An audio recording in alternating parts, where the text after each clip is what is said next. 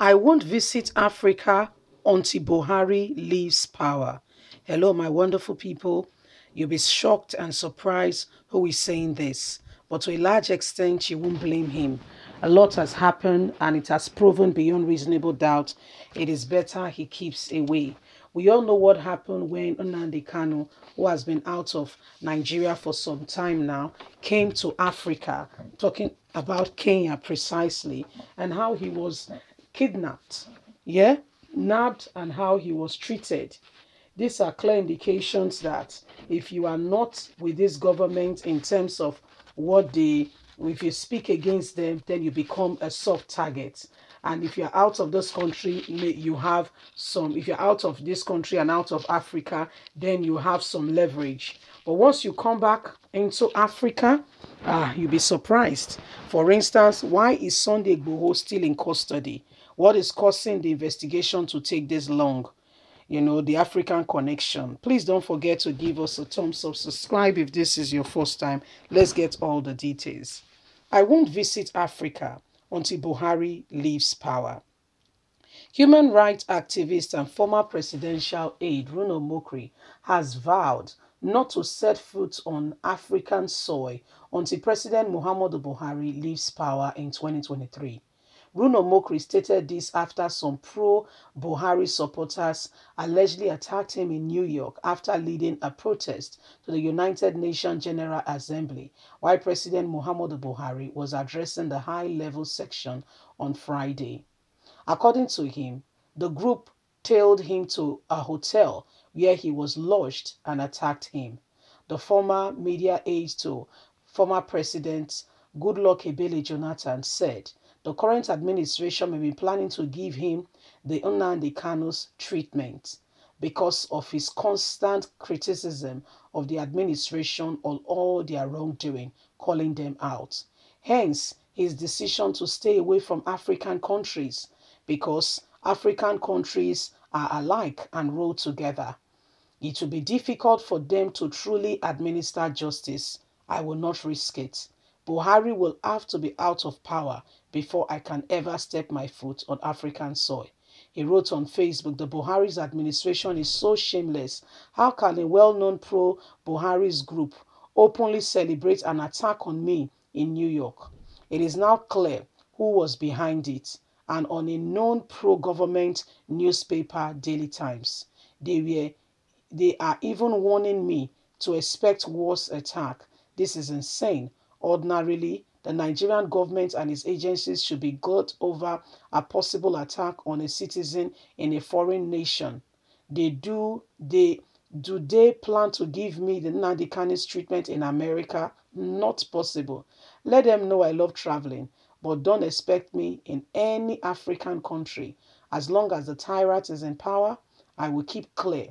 Nnamdi Kanu, the indigenous people of Biafra leader, IPOB separationist group, was recently arrested or kidnapped, if you want to say, from Kenya and forcefully taken to Nigeria under controversial circumstances. The Kenya authority has denied involvement in IPOB leaders' arrest or possible kidnap. Kanu is currently in custody of the Department of State Security Services awaiting trials. So, this is what our very own brother Bruno Mokri has said. He said he will not step his foot on any African soil. And trust me, I don't blame him. He's very correct. Because if he does, I can assure you, they will just discuss his matter over tea. They will just, oh, is he your soil? Is there? Okay. Please get your boys to pick him. And you can be sure that Africa, there is no recourse to law and order. They treat people like cows. You know, it's a shameful truth, but that's what happens. They don't treat human people like human beings. No, they don't treat them like human beings. They treat human beings like cows. Sad, but truth of what is happening currently today. I mean, what happened to Nnamdi Kanu is a clear example.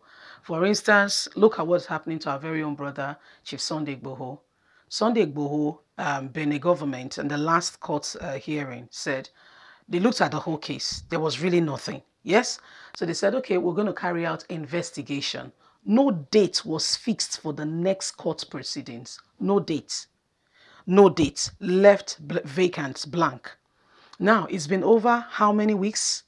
Has anything been done in that regard?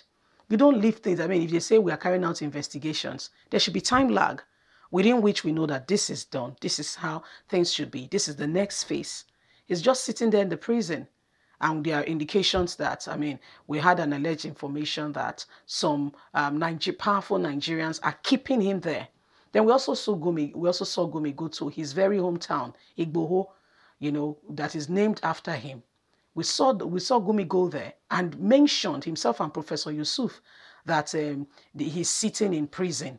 He's sitting in prison. They can see that the place is good for cows. Cows are grazing. There's an Islamic. I mean, if you see what they are saying, it's very provocating. These are things that happen in this country. Nobody pays attention.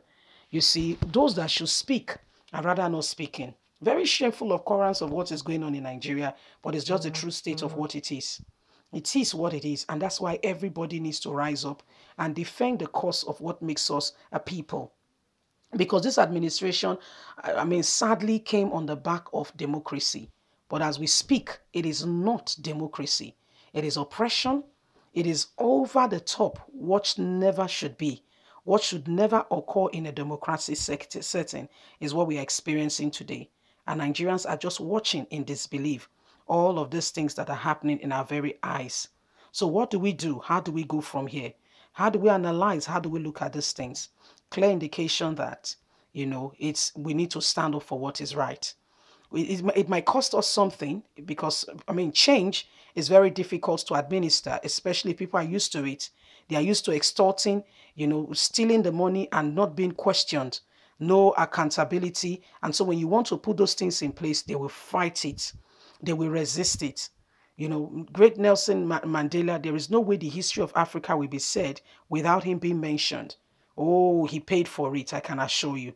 27 years of his life he was in prison just to ensure that South Africa gets independence. Did it cost him something? Yes. Even after he came back from prison, we saw it cost him his marriage. But the greater all was for him to serve the people. So it's going to cost us. Speaking out, if that's the least you can do, praying about the country, if that's the least you can do, it goes a long way. Leave us a comment. We'd love to hear from you. Please don't forget to like us, share, subscribe. God bless you. Bye for now.